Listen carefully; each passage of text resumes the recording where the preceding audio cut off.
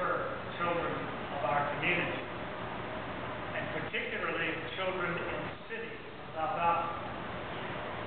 The performance gap between the children in the city, and particularly the children of disadvantage in race, economics, the disadvantage within the family structures, have a tremendous gap between their performance and other students in the system.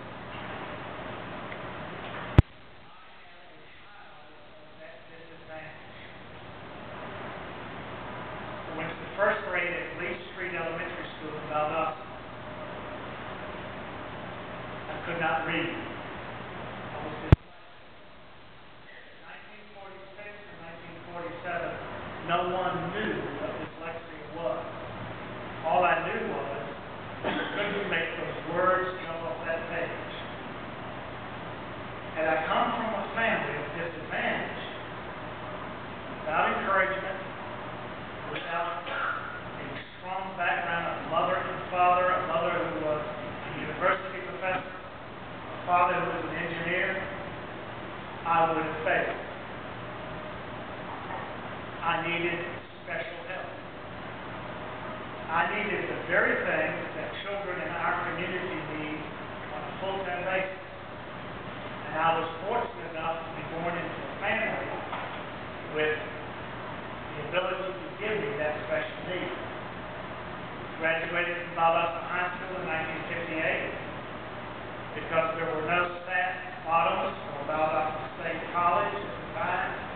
I was able to go to Valdosta State College.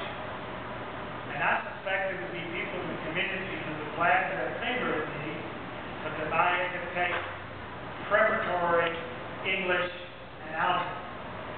Math 99, English 99, because I was not ready for college. I went to Valdosta State. I received a degree from Florida State University. I received a degree from Boston University. I did postgraduate work at New York University. I studied in Bethesda, Maryland, because that kind of special help was given to this floundering student. The world would have lost a gift if I had not been encouraged and allowed to go to college. This world is losing gifts of the children in this community because they do not have the underpinning that is needed for them to be academically successful. My wife, who is much smarter than I am, was a chemist. She's also a graduate of Valdosta State College.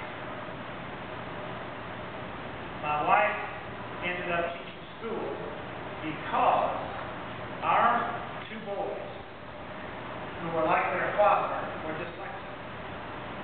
And they were in the public schools in Ridgefield, Connecticut, a very affluent Fairfield County community with the best education you could get. But they could not read. They could not do their work. She dropped her field of chemistry and went into education. And by the way, her last years of teaching were in the Lowndes County school system. And when she graduated, she took that set of skills about teaching, reading, and writing, and went to Moultrie, Georgia, and she took a group of fifth graders that were in the bottom performing school in the Moultrie school system, because she had those techniques, and because she believed in children, and because she had the support of the administration of the school. Those underperforming children in Moultrie in that school became the top writers in the school system in Moultrie, Georgia, because of the 2 years that she's been. We know that the Georgias of the world can be taught with patience.